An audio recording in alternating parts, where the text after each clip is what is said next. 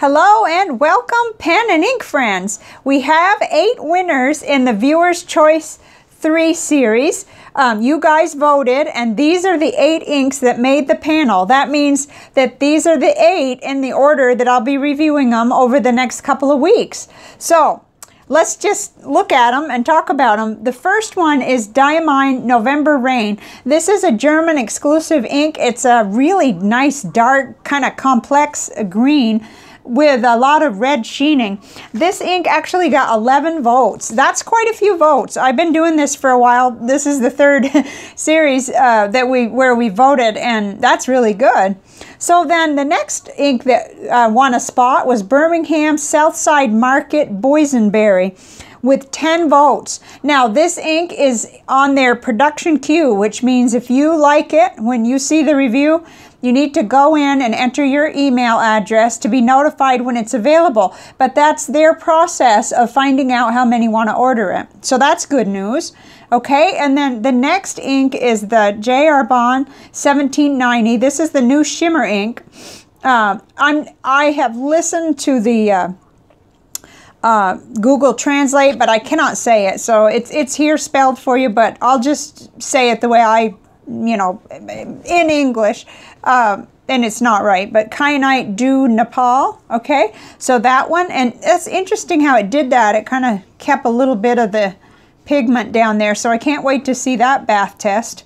Okay, then number 4, Diamine Earl Grey, one of my daily writers, one of my favorite inks. Wait a minute, I didn't tell you how many J. Herbin Kyanite got 9 votes, okay? So far we have 11 votes, 10 votes, 9 votes, okay? And then Diamine Earl Grey got 9 votes as well. It's got that complexity, which makes it really good for the Nick Stewart technique. I know that, and I use it in my bullet journal all the time. I've done 4 or 5 gray ink reviews. You can look at the playlist on that. And there was a little bit of controversy as to whether I had done this, but if I did, it's back so far, and it's probably a poor review if there is one out there.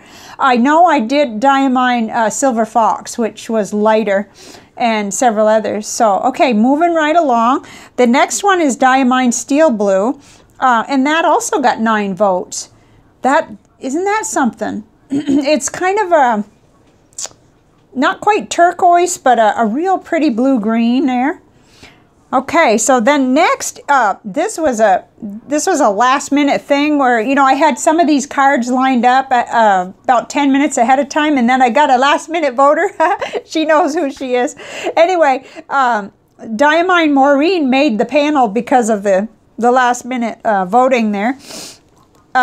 So this is Cult Pens Limited Edition Diamine Maureen, and it's a dark blue with a lot of red sheening. So that's going to be interesting to look at. It really is. Okay, and then, okay, so yeah, everything, the last minute votes like tiered down everything beyond steel blue or something, and it knocked right off one of our inks, but I'll tell you about that in a minute. So Maureen got 8 votes, and then Diamine Tyrian purple, here that is. Kind of a maroonish sort of, maybe looking a little more maroon on the video camera than it is in life, but it's a pretty purple. Okay, that one got 7 votes, all right? And then tied with 7 was the last one on our panel, Ackerman number 5, Dutch Masters, Israel's, I'm going to just say the blue. I'm not sure if that's how it's pronounced, but that's a pretty one. And it's gotten a lot of interest, and so has steel blue ever since I first mentioned it, I think. So, cool. Okay, so the way it worked, the one that would have been here was J. Herbin Emerald of Chivor. That got 6 votes. So we've kind of set up with some more for another panel. J. Herbin Emerald of Chivor got 6. Robert Oster Fire on Fire got 6 votes, and so did KWZ Monarch. And then there were 9 inks that got 5 votes.